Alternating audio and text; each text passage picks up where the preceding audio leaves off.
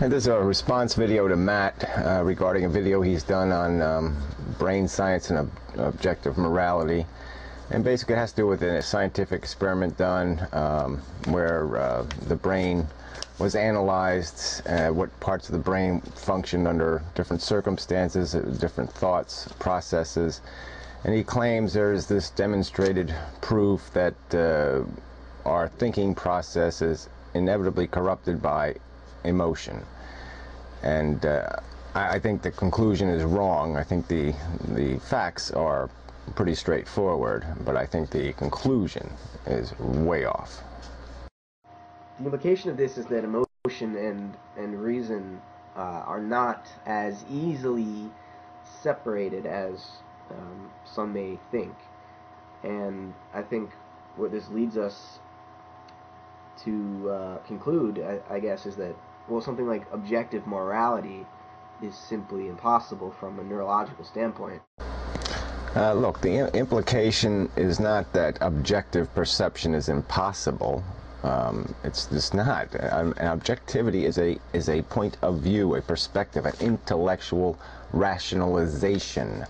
It is not an emotional experience. It is the fact that our brains use emotion as part of the logical process, as part of the capacity to differentiate between right thinking and wrong thinking. You cannot possibly have a computer that's going to think or calculate, and if it can't distinguish between the right answer and a wrong answer, or can't distinguish between an error and a properly completed function, the machine would be of no value. It could not possibly learn anything. The only way we learn is through the application of emotion. The system works through the application of this affirming mechanism. But there's nothing in this experiment that was done that demonstrates any connection between our conditioning and our capacity to reason, or our innate dispositions and our capacity to reason. There's just no evidence of any pollution being necessary. The fact that we use our brains to think is not a news story. We simply can't navigate a world meaningfully without having emotions tied to our rational intelligence. They're not two separate brain activities, such that we could, if only we had strong enough willpower, completely disengage ourselves from our own emotional biases to pay attention to, dry intellectual facts. There's absolutely no evidence of this can't. This idea that we cannot navigate our world without being crippled by racism, or nepotism, or love, or that we can't make decisions based on anything else but our affection for a particular color, our affection for a particular flavor. I mean, it is idiotic. We are intellectual animals. We have an intellect that can be quite separate, that can function quite independent of our emotional, selfish, wanting self. I mean, we've known about our that corruption for a long time. Scientists have known for a long time not to interfere, not to avoid influencing their experiment. And when we are thinking, when we are performing the thought experiment, it is only logical to separate ourselves from our biases. I always tended to think that,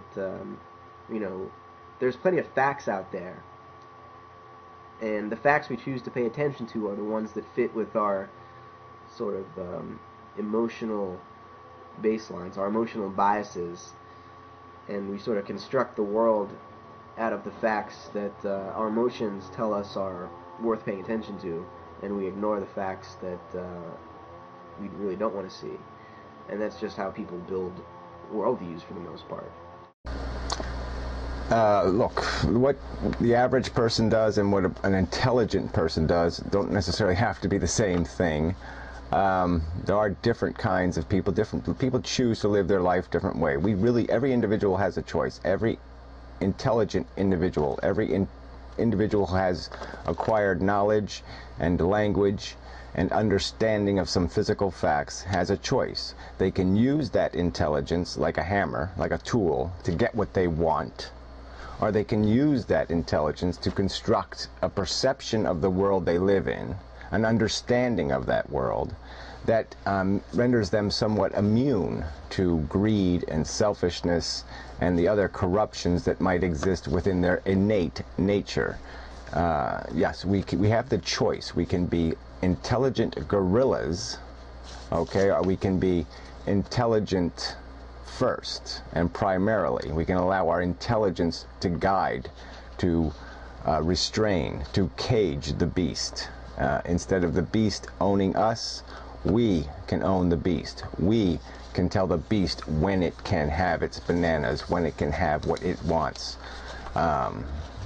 That's the difference. And human beings do make that choice. Lots of human beings choose to use their intelligence as nothing more than a scheming tool to get what they want. And then others choose to be scientists or something better than an animal with intelligence. And, you know, we can be aware of that and try to correct for it. But inevitably, individual human beings make moral decisions based on emotions and not based on logic, because human beings are emotional creatures.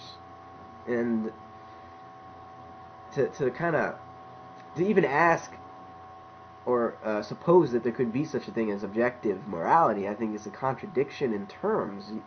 Morality is fundamentally emotional. Objectivity is fundamentally an intellectual activity.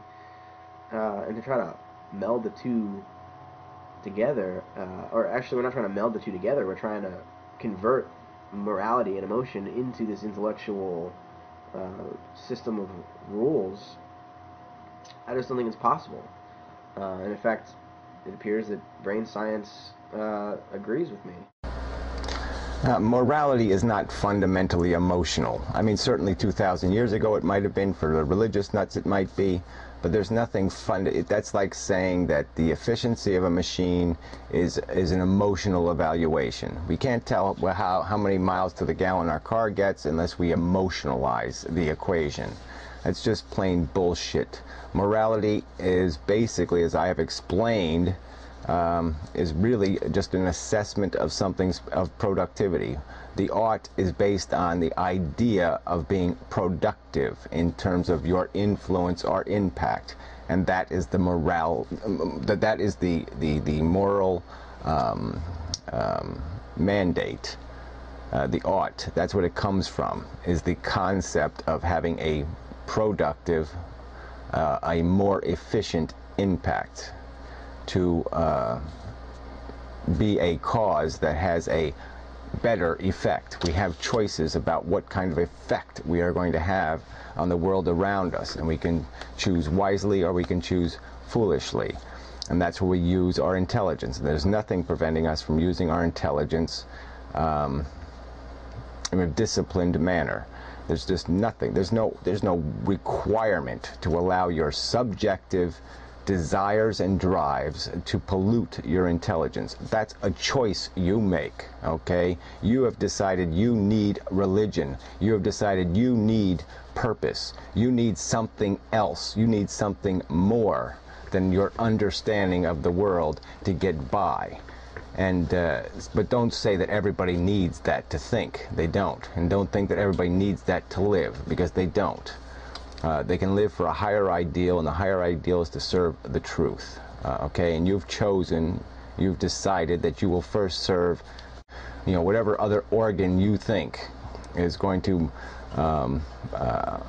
give you better advice on how you should live your life.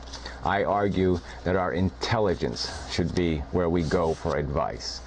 We should ask our intelligence to explain reality to us. We should not ask our big toe, our little finger, or our belly button. And to do, like I said, all this nonsense about emotion, like I said, we already know. We know of our corruption. We know we are conditioned animals.